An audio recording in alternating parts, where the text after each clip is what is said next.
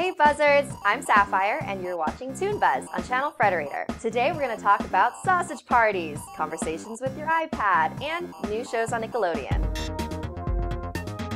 Nitrogen Studios, the Vancouver animation studio behind kid-friendly favorites such as Thomas & Friends and Happily Never After, will now be producing Sausage Party, the raunchy animated film from Seth Rogen and Evan Goldberg. No, Sausage Party is not about a bunch of bros playing Grand Theft Auto. It's about one sausage's quest to find the truth about his existence. After falling out of a shopping cart, our hero Sausage and his new friends embark on a journey through the supermarket to get back to their aisles before the 4th of July sale. I'm really curious to see how these CGI hot dogs will look like. I mean, the 2D talking hot dogs from regular show were pretty terrifying.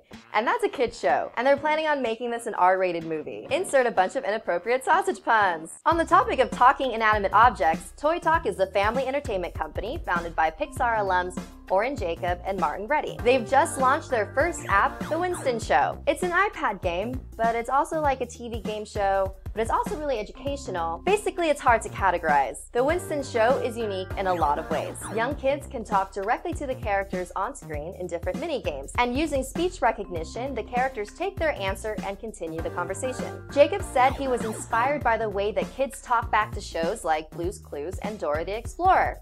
Except with the Winston Show, the characters' responses will vary depending on your answer. It kind of reminds me of those Choose Your Adventure books I liked growing up. Oh, for you kids that don't know what those are, books are a set of paper that's bound on one side and they usually contain stories. The Winston Show is available for free, so go try it out. Those interactive kid shows didn't exist when I was a kid, but I did watch all the cartoons on Nickelodeon, who, by the way, just greenlit 2 new animated series. Bad Seeds is about Harvey, a well-mannered bird who befriends the wildest kids in the forest. Through their unlikely friendship, they push each other out of their comfort zones and into endless adventures. It will be directed and written by C.H. Greenblatt, who was a creator of Chowder and has also written for SpongeBob SquarePants. Pig Goat Banana Cricket is a series of absurd interwoven stories about 4 friends and roommates: a pig, a goat, a banana, and you guessed it, a cricket. The series is created by illustrator and comic artist duo Dave Cooper and Jay Ryan. The hilarious pilot was directed and animated by Channel Frederator Network member Nick Cross. You can watch the pilot on YouTube by clicking here. Don't be confused, the pilot is actually called Pig Goat Banana Mantis. Why they changed mantis to a cricket?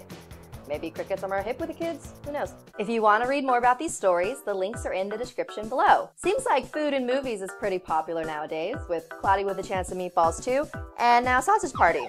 What food would you choose to star in a movie? Tell us in the comments.